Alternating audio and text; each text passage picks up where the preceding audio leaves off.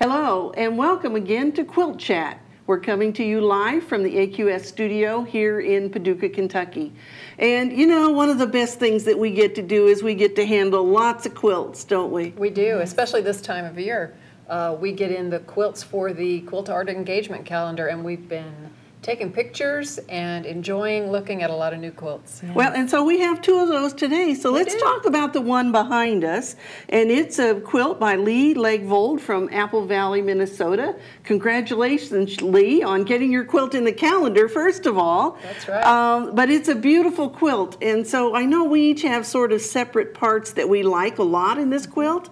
So which one do you like, Ann? Oh, I was very impressed with the stripes, that the black and white stripes that are kind of hidden throughout the quilt, but that really bring an extra pop to the colors. As you'll see, just in little border edging within the blocks, there's that black and white, and it really adds something special. It kind of gives you a relief from all the color, doesn't it? Yes. And I really love the secondary quilting design in it.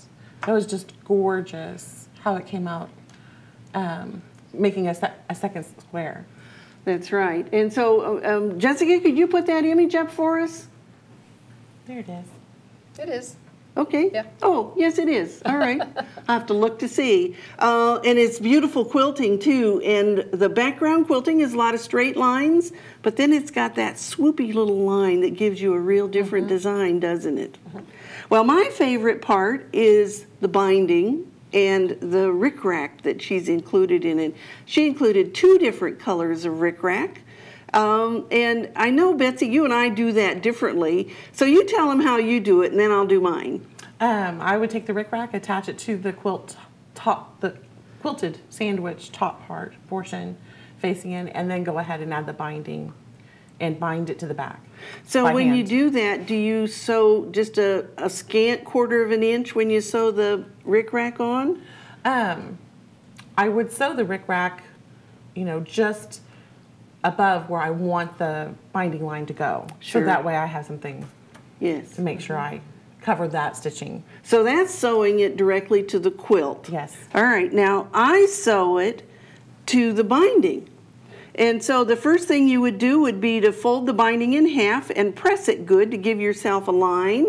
And then a line, and I've sewn just on the side of where the dip is on one side of that rickrack. And once you do that, you sew it on, and so now you have it built into your binding. Well, what you do next is that you sew this binding to the back of the quilt. So we would sew it to the back and fold it to the front, and then I would stitch in the ditch right along where the rickrack is. And you know, my machine has a couple feet that are really good for that, and I like them because they have this little blade that can go right along the edge of the binding. And so this is my, this is my blind hem stitch foot, and then this one is the over edge foot, and it too has just a little blade that'll run right along that so you can get it. And you know, sometimes you have to tweak your needle position just a little bit. And for those of you who have a machine that doesn't have either of these feet, another good foot to use is your zipper foot, because you too can run that right along that edge and be able to stitch right in the ditch. And I love how open that is so you can see everything. Yes. The zipper foot's so open. And now this quilt obviously isn't made for a child, but if I were making a child's quilt, I would do it this way because you have everything sewn down by machine. Yes. And then when you're throwing it in the washer multiple times, it's very secure. It's going to hold it very well. Yes. All right. And so we have another beautiful quilt. We do. We have this very beautiful. This one is by Caryl Brix from Mount Morris, Wisconsin. And tell us what you saw in this one. It has some beautiful 25 patch centers in their stars. Just gorgeous. I love I always love tiny piecing. It's so much fun. And then the full design of it, where it's, you know, how they've used the neutrals and the black and contrast them with each other to create almost a one block feel to it. And you know, right now, because we have a lot of these these types of fabrics available, we're seeing a lot more of them being used in the quilts, aren't These are we? Civil War reproductions. Yes. They're just beautiful. Beautiful fabric it is. I really enjoy how she has done an extra amount of quilting in the black squares. So the Isn't that blacks crazy? recede and it makes the lighter colors kind of pop up. The quilting on this is exquisite. It is. Just beautiful. It is. It's And she very really pretty. did pay a lot of attention, ton of custom attention to these little blocks. So Bonnie, this is one of the things I get asked a lot when you're piecing these little teeny tiny 1/2 inch squares. They're finished size 1/2 inch. So how would you, because they're all scrappy, so there's no strip piecing here. How would you go about piecing those suckers? Well, I would strip piece it if I were going to do it, and I would do multiple sections of strips so that you get a variety of colors. And if you mix them up a little bit, sometimes you can turn it upside down and it'll make it look like it's a totally different one. But I would strip piece it. These are 1/2 inch finished. I would not do anything that was a 1/2 inch and cut all those pieces.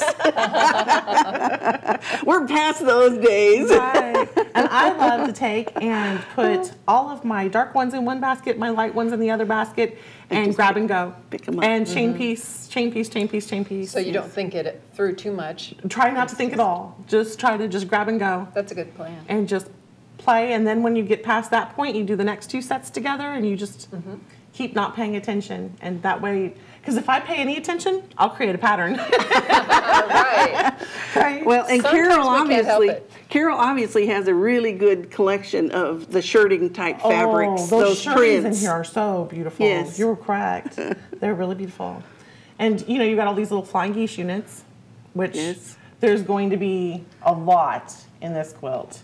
And whenever you're doing something with hundreds, we've come up with something to help.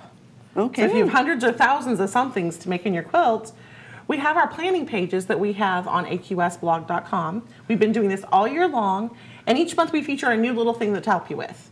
And Right. so this time we did a 1/2 square triangle counter.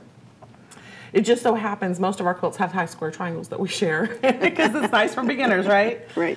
And so each page has a little color section with 25 triangles in it, and the whole page equals 200, and you can just color them off as you go. And That's a great idea. It's easy. You can just check it off. Yeah, it's great Fill when it you're getting in. interrupted. All of my quilting is always under great interruption, so I can never keep track of things. Right. Yes. I'd like to know if anybody in our audience possibly does little squares like this by hand. Oh, I've yeah. tried that, and I had a kind of a hard time with it because just because of the closeness of all the seams. So if you have any hints for me, I'd really appreciate it.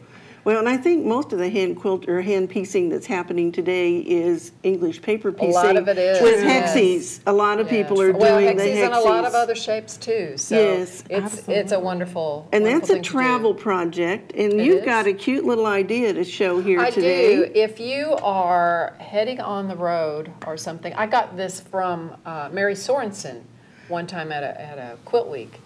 She took a golf tee and put a tiny magnet on the front of it so she can just simply set it down in her spool, and you can just lay your needle right there. Now, I did actually have a needle on there when I left today, and at 5 minutes before showtime, I realized the needle wasn't there, so if you hear me scream when I put my hand in my purse, you'll know why. But I took a little, one of these just handy little Threaders. old-fashioned needle threaders, and you can put that on there as well. So you've got your needle threader, your needle, your spool, and really for English paper piecing, you don't need much more than that.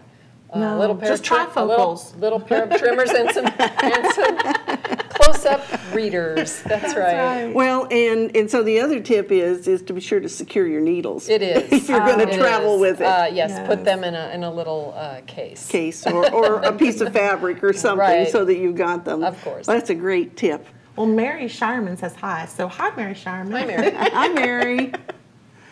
All right, you know, we talk about food on this program, and today, Lynn Van Vactor, who is our MIS director, he makes homemade salsa. and today was homemade salsa day. We haven't had a chance to eat it yet, but we thought we'd bring it in because he makes the best homemade salsa. And so my guess is the kitchen has a bunch of chips back there to go with this, and you're going to share this recipe next week, right? Yes. That'll be on our newsletter, our On Point newsletter next week. So if you haven't already signed up for that, go to AmericanQuilter.com and sign up for the newsletter that comes out every single week. And we hope you'll join us next week right here, coming to you from Paducah.